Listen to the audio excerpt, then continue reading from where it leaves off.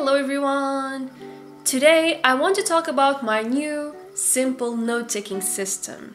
And I want to make this video short and as concise as I can, but for a quick introduction I just want to say that I've used multiple note-taking systems over the years and I can proudly say this is the best note-taking system I've ever taken in my life. Since I don't have the time I had in law school to write really pretty notes and take a lot of time and effort doing that, I wanted to come up with a very simple note-taking system that would be efficient in retaining all the information I needed and would also be easy during revision time. So first of all, for a little bit of a disclaimer, you can do this either on paper or using an iPad with the iPad Pencil.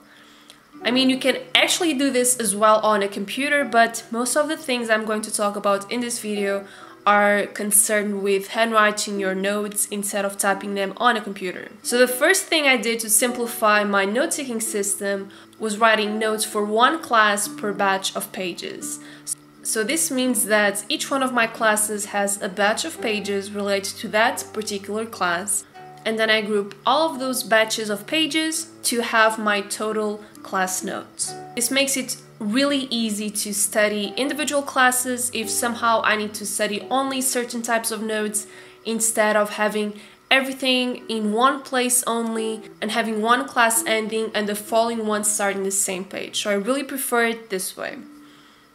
The second thing I do to simplify my system is really be able to reference all of the topics and classes easily. So one thing I do is writing the class number on top of the page as well as the dates, and this is really important for me because I skip some of my classes, so I really need to understand at what time I was taking those notes and also the kind of topic and chapter that were lectured in that particular class. Another thing I do to simplify my notes, and I cannot tell you how important this was, to write the fastest notes I could, was writing with only one color.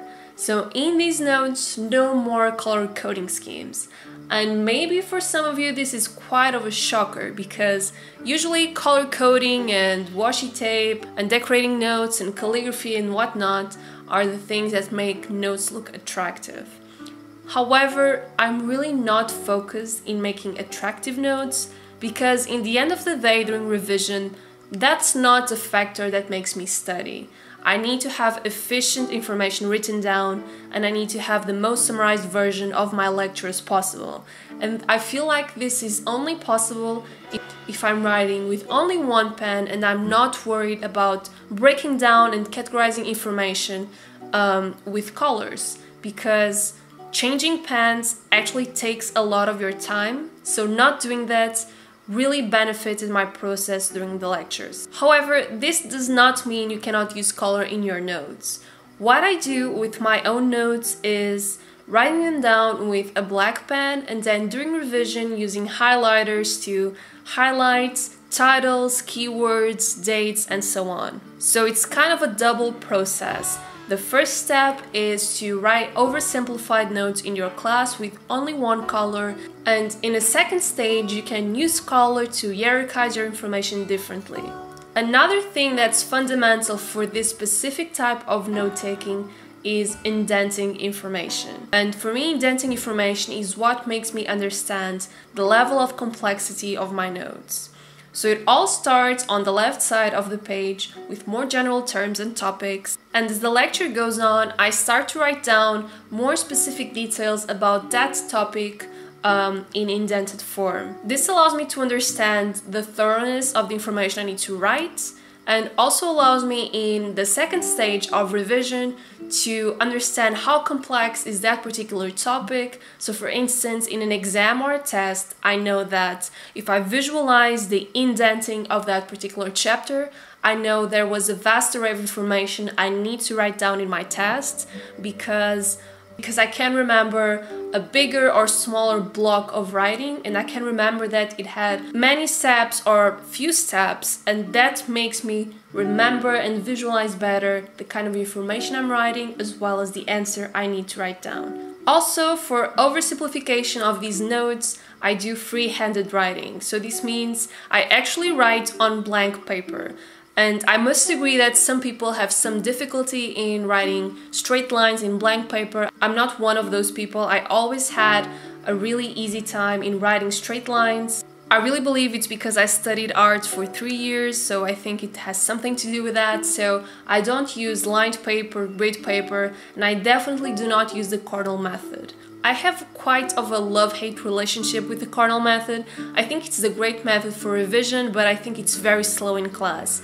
It means you always need to carry a ruler around and be able to break down information and chapters and topics and then a small summary in the end of the page. And I really don't think it's an efficient system in class, although I really believe it's also a good system if you are revising and taking notes in your home. So basically this note-taking system makes reviewing really easy and effortless because there's a minimum of colors, shapes and lines. Reviewing with this method guarantees you have no distractions. On the other hand, because you are writing with only one color, you are almost giving yourself a blank slate so you can annotate and add color during revision. It makes revision a little bit more active and less passive. So instead of reading already 100% finished notes, you're actually adding something else during the reviewing process, and I think that was really fundamental for me to be able to memorize tons of things in history and get good results in my exams.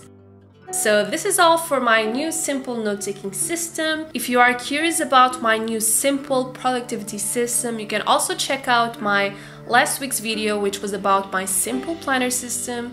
And there are tons of videos on my channel about college productivity, organization, motivation, and so on. If you want to see more content like this, you can always subscribe to the channel, and I will see you next week with a new video on productivity, organization, and learning. Bye!